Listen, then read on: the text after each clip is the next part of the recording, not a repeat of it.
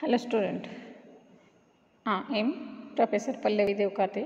Welcomes you in 13th lecture of Econ 355. Course title is Structure and Dynamics of Indian Agriculture. In previous lecture, we studied about Green Revolution, in which we studied in detail about Green Revolution, father of Green Revolution, then achievements of Green Revolution, and different defects in Green Revolution. Okay. In today's lecture, we studied high yielding variety program. Okay, it is one of the part of Green Revolution. Okay, so we study one by one different points in high yielding variety program.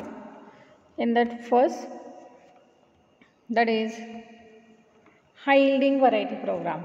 Okay, so this high yielding variety program was launched in the Kharif of 1966 to 67. Okay, this high yielding variety program was launched during 1966 to 67 with an objective to attain self-sufficiency in food by 2070 and 71. Okay, so main object of this high yielding variety program is to attain self-sufficiency in the food.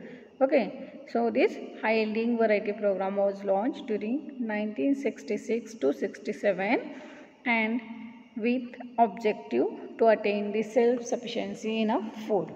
Okay, after that, next point, that is high yielding variety program. So general information regarding the high yielding variety program. The core philosophy of this program was to increase the productivity of food grain by adopting latest varieties of input of a crops. Okay, so main philosophy behind this program is to increase the productivity of food grain by using different high yielding variety of a crop. Okay, the introduction of new high yielding varieties of improved seeds enhanced the application of fertilizers and extended the use of pesticides were its main feature.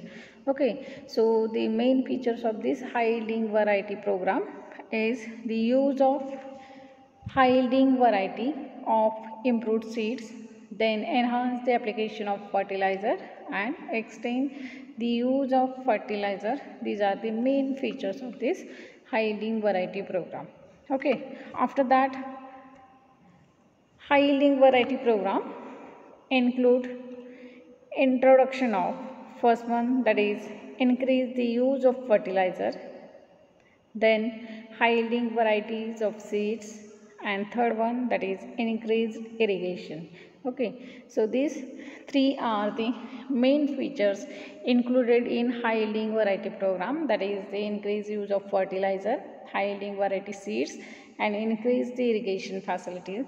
These three combinedly is the result of Green Revolution.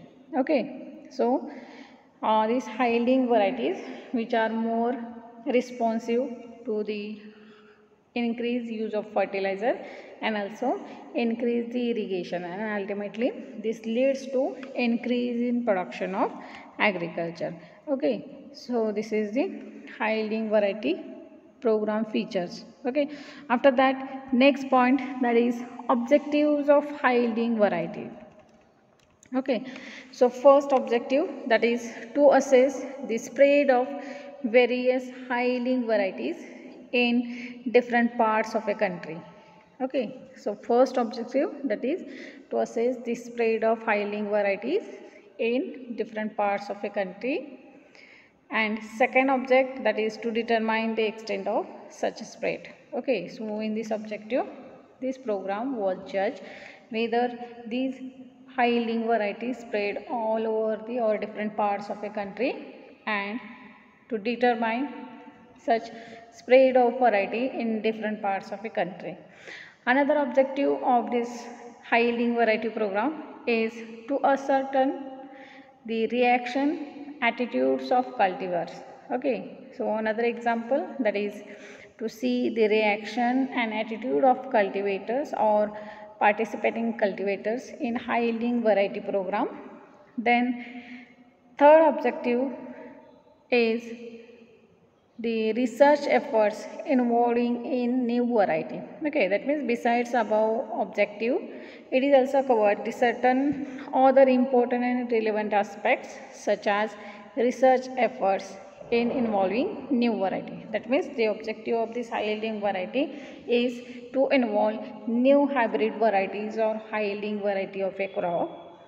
And last objective, that is to study the problems of implementation of program. Okay, so this is the another objective, that is to study the problems of implementation of programs at different level of administration.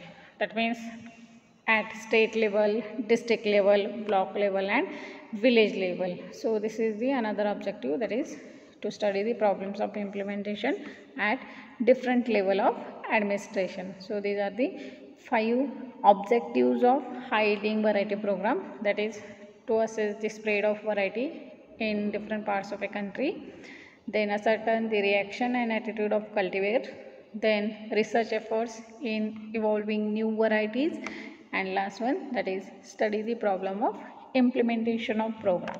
Okay, these are the different objectives of high yielding variety program. After objectives of high yielding variety program, next part, that is different crops covered under this program. So initially these high yielding variety programs was restricted to only 5 crops. These 5 crops are bajra, jowar, rice, maize and wheat. Okay, so initially this high yielding variety program was restricted to only these 5 crops, and basically this high yielding variety aimed at increasing the agricultural productivity at large extent, and it helped to ensure the food security of a country. So these are the major 5 crops which are covered under this high yielding variety program. After crops covered in high yielding variety program, next one, that is advantages of high yielding variety program. Okay, so there are different advantages of high yielding variety program. In that first one, that is increasing the agricultural productivity. So first advantage, that is due to the use of such high yielding variety, the yield of agricultural crop is increased. This is the one of the major advantage of this high yielding variety program. Second advantage is to ensure food security of a country. Because of increasing the agricultural productivity, ultimately it ensures the food security of a country. Then another advantage of this high yielding variety program is the turning point in the history of agricultural development. That means due to this high yielding variety program, it is the turning point to a country's history agricultural development. Okay, then another advantage of this high yielding variety program, that is the program was successful in wheat producing zone. Okay, so in India this program of high yielding variety was successful in wheat producing zone of a country, and some success were obtained in case of rice. Okay, and also other crops in some extent.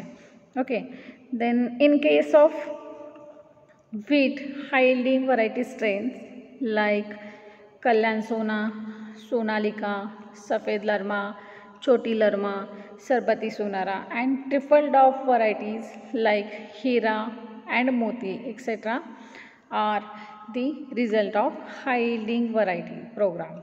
Okay, and last advantage, that is the program of high yielding variety program was successful in wheat producing zones like Punjab. Okay, so these are the different advantages of high yielding variety program. After advantages of high yielding variety program, next point, that is some technical characteristics of this high yielding variety program. Okay, so in this first point or first characteristic, that is basic requirement of cultivation of these high yielding varieties seeds, is that field should have proper drainage facility. That means for the cultivation of this high yielding variety seeds, a field should have the proper drainage facilities. Otherwise, the success of program is less. Then next characteristic is the irrigation should be preconditioned and control is essential for the success of this program. Okay, while cultivating these high yielding variety seeds, the irrigation must be preconditioned and also control irrigation is essential. Then third characteristics of this high yielding variety program, that is, these varieties are highly susceptible to the pest, disease and even slightly abnormal seasonal condition. So these high yielding varieties are highly susceptible to the pest and disease infestation and also slightly susceptible to the abnormal seasonal condition. Okay, this is the another variety, another characteristics of this high yielding variety program. After that, next characteristic, that is all the varieties are of short duration. Okay, this is the another characteristic of this high yielding variety, that is all the varieties which are evolved during this program, all these varieties are of short duration and the period is ranging from 110 to 114 days. Okay, after that, next characteristic, that is all the varieties are dwarf varieties. Okay, that means height of all the varieties are short or dwarf. So these are the another characteristics of high yielding variety. Okay, after that, next characteristic, that is these dwarf varieties are the significant and had made these varieties responsive to higher dose of fertilizer. Okay, so one more important feature of this dwarf variety, that is these varieties are significant and these varieties are responsive to high fertilizer dose. So this is another characteristic of this high yielding variety program. After that, next characteristic, that is these high yielding varieties are coarse and hence market price is lower than other varieties. Okay, so these high yielding varieties are coarse. So the market price of these high yielding varieties are lower than the other varieties, other finer or medium varieties of this wheat, rice, etc. Okay. Okay.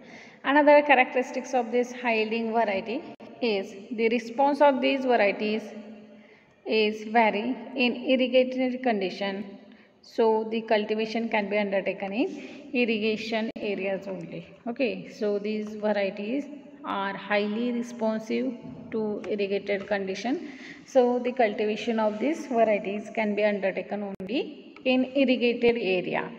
Okay, then another characteristic, that is the production and distribution of certified and quality seeds have increased due to this high yielding variety program. Okay, so due to this high yielding variety program, there is higher production and distribution of this certified seeds as well as quality seeds is increased. And last characteristic, that is the share of private sector in seed production was increased. Due to this high yielding varieties, many private seed companies are initiated and seed production of that particular private sector was increased due to this high yielding variety program. So these are the some technical characteristics of high yielding variety program. Okay, so this is all about high yielding variety program, in which we study the period of high yielding variety program, then different crops involved in high yielding variety program, then objectives of high yielding variety program, and last one, that is technical characteristics of high yielding variety program. Okay, so question may be asked on this topic, like write short note on high yielding variety program, or sometimes question may be asked like explain high yielding variety program in detail. Okay, so this is all about today's topic, that is high yielding varieties program. Okay, thank you all.